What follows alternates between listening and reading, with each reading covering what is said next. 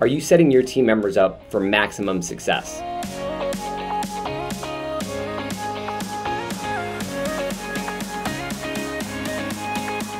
Hi, I'm Jose Medina with Powered by Impact, and today I'm here to talk to you about something that is very near and dear to my heart, which is setting your team members up for maximum success. And the tool that we use at Powered by Impact to make sure that we are setting every team member up for maximum success is the 30-60-90.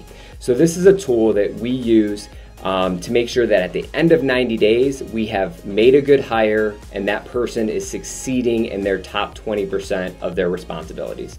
So this is not only for agents, but it's also for administrative people on our team. Anybody that comes onto our organization has a 30-60-90. So let's talk about some of the fundamental aspects of what a 30-60-90 is and how to set that person up for success. So the first thing is, it starts with you. It starts with you as a leader. This is your chance to show up as a leader and set clear expectations, communicate clearly, prepare for this meeting of presenting a 30-60-90 to your new hire. The interview process is all about them. The 30-60-90 is all about you as a leader and how you show up. That's the first thing.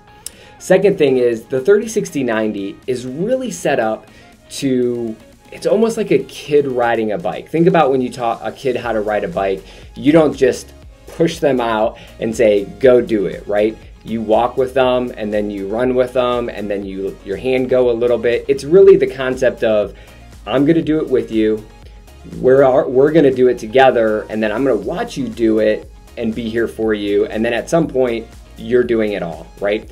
And so that's the concept of the 30-60-90 is the first 30 days you're more with them, the next 30 days you're less with them, the next 30 days you're even less with them, right?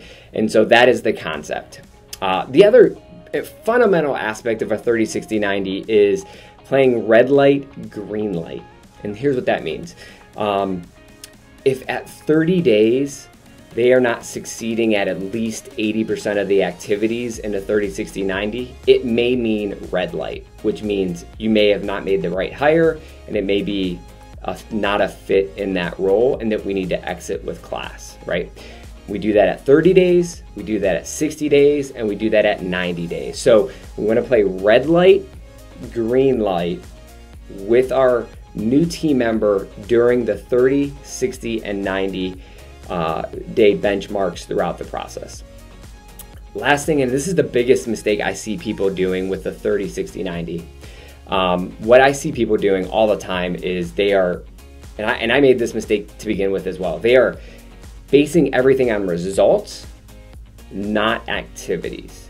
So your 30-60-90 should be set up 100% on activities, not the results. And so here's what I would say is, here's a common example.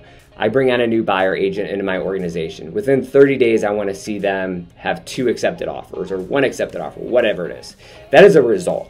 That is not an activity. The reality is I could be the best real estate agent and I may not have anything under contract in the first 30 days. What we really want to do is focus in on the activities. So this person needs to hold 4 open houses in the first 30 days. They need to have 100 contacts fully filled out in the first 30 days.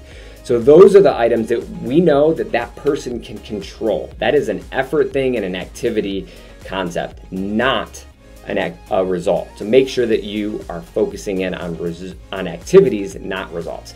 Again, my name's Jose Medina with Powered by Impact. Thanks.